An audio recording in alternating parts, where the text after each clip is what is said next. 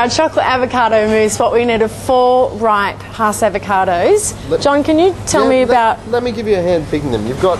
Your Hass avocado starts at the green, goes to the medium browny purple colour and ends up in a nice black. So when you're cooking a dessert especially, and for salads, you want a nice black, soft Hass avocado. That's it. And so if you just squeeze them very lightly, that should be... Gently, especially at the top there, if they just start to give, they're ready to go. Okay, spot on. So you guys know how to actually find the right avocado, and we'll get stuck into making our super simple dessert right about now. You just need a food processor, and arm yourself with a trusty spatula and you are good to go. Okay, we're just going to take the skin off, but you can actually dissect it into quarters. We're going to pop them straight into the food processor here. So we've got our avocados in the food processor. Now we are going to grab 5 to 6 tablespoons of either cacao powder or cocoa powder. Now, cacao powder is the original form of chocolate, and it's really high in antioxidants. Or you can just get cocoa from your supermarket. Smells fantastic. Yeah, we love our chocky. And then we're going to use, you can use either honey, or you can use sugar syrup, or you could use agave syrup from your health food store. And we're going to squeeze some of that in.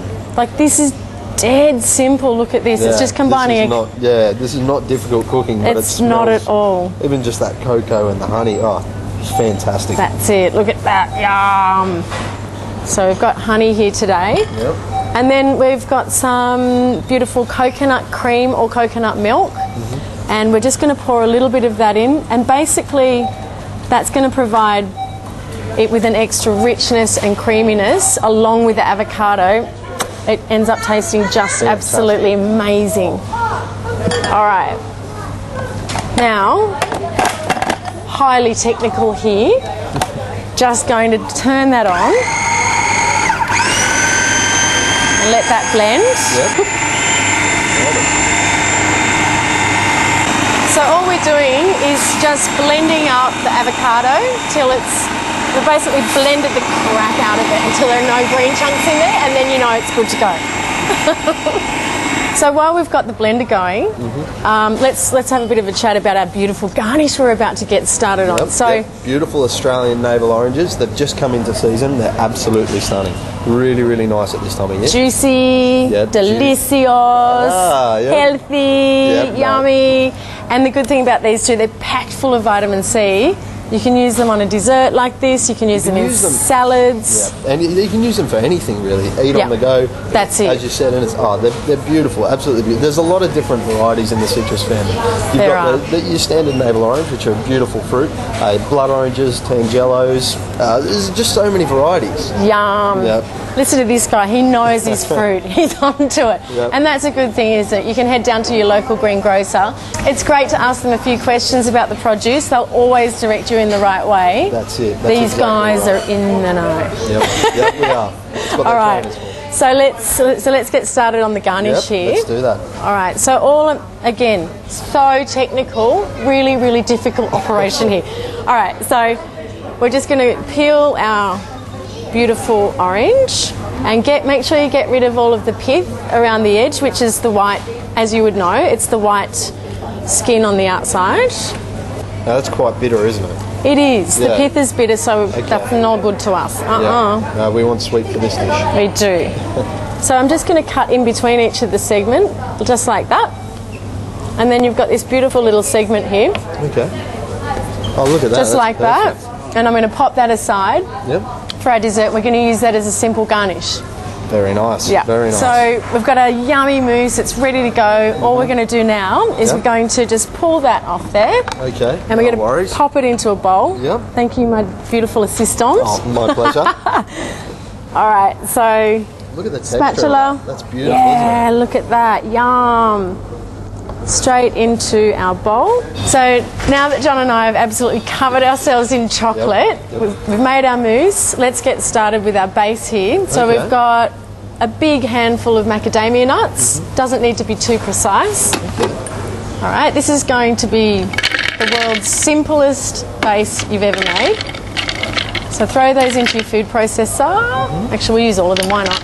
So now we're going to put our honey in. You can use honey, as we said before, agave, sugar syrup, and just probably use a couple of tablespoons just to sweeten up our base here. So all we're going to do is blend up our macadamias, and we're going to pull out just a few of those slightly larger chunks because they make a wonderful texture in the base. Okay. So we'll pull out maybe a couple of tablespoons of those chunks. So what we're looking for is a chunk about that size, and they're going to make a wonderful texture in the base of this mousse. Okay, so we'll pop those aside. Yep. And then can you do the honours? Pop the lid on, give that a burl, and then we're ready to finish off our base. So we're looking for our macadamia base. You can see it's starting to come together here. And in a second, I'm going to show you what it's like when it's absolutely spot on. What do you think? It's looking good. Ready to go? All right, let's see how it's looking. So how do you tell if it's ready to go? Okay, so you can see that that's formed a crumb. Yep. And if you reach in, this is the fun part, jump in there, grab a couple of pieces. Yep. You can see that it's pulling together. Okay. Yeah. So it's nice and soft, it looks like a bit of a crumb. Yeah. And that's ready to go. Perfect. Okay, so now we're ready to put this dessert together. Let's grab a glass each. Sounds fantastic. And so, John, you could just grab a couple of those nice chunky bits there and put those in the bottom. Yep. Beautiful. No. All right, so just grab a few. Get a couple of them. Get in there, as many as you like. Oh. See, I'm confiscating them. All right, and next thing we do is grab some of the base here and pop that over the top. So you're sort of layering the texture so it goes from the crunchier through to the softer. That's it, and you can even grab a few more of those bits, pop them over the top. There you go, my dear. Oh, thank you. And then just smooth it out. Yep. Look at that, that's ready to go. So the first thing that we're going to do is we're going to grab our beautiful 70% dark chocolate. Okay. And this is going to provide some texture. This is going to provide us a bit of texture. So the mousse is creamy, you've got a few little chunks of dark chocolate in there. It's so yummy. Beautiful. I love a bit of chocolate. We need to have for chocolate. Yeah, that's it. We need to have a little bit now. Just for taste. Just to make sure it's okay. Being the chocoholics that John and I definitely are, and I'm sure a lot of you at home love your chocky too. Definitely. This is the good gear. So 70% dark chocolate, high in antioxidants, just like our avos. That's fantastic. It's good to know it's good for you too. Yeah, that's it. So all we need to do is just blend it up into nice little chunks. So let's get started. Perfect. All right. Okay, so you can see we've got little chunks like that are going to go through the mousse. Smaller, larger, whatever you like, whatever tickles your fancy. The chunks are looking pretty good. I've already made the mousse, so let's combine the two. Sounds good. So John, my local greengrocer, my friend, can you give me a hand in grabbing the chocolate, and we're going to combine it with the mousse here. Sounds fantastic. All right. All right. So let's pull that off. Yeah. That's it. Take this. Take that guy out. Don't want anyone He's a man cutting themselves. That's it. All right. And then just pour that in there. Yep. There we go. And all we're going to do is just combine the two. Just fold it in, and then that section's done. So that's nice and combined. Grab your glass, my darling. We are getting ready to get our mousse in here. Sounds good. Grab a spoon. All right. And then just dollop all of your mousse in here into the glass. John, just make sure you leave a little bit of room at the top, because we're just about to put our beautiful navel oranges on top. Beautiful. Okie dokie. How's that looking? Have we got enough room look, at the he's top a there? serious professional. John is. It's true, it's true. All right. Okay, so that's pretty good.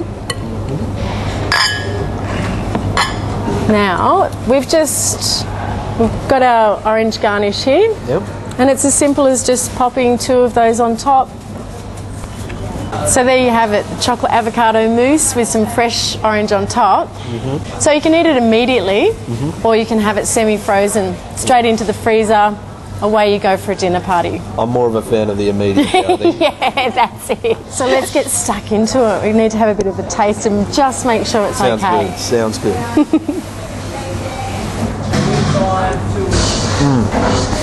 That is beautiful. That's stunning. Yum!